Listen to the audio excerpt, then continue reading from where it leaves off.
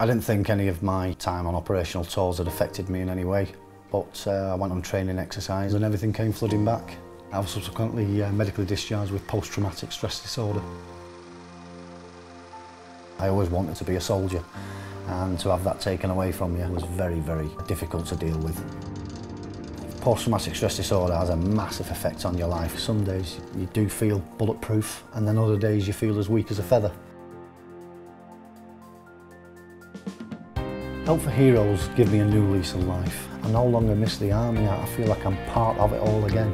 Where I've ended up now, I feel like I can do just as good in the charity sector as I could as a serving soldier. Help for Heroes invited me to take part in a rocking horse building course alongside the charity work, and since then I've set up a small micro business where I'm turning out work which I'm really proud of. I do believe that Help for Heroes has helped me reach my potential. It gives me a certain sense of pride to know that I'm part of probably the best charity in the country.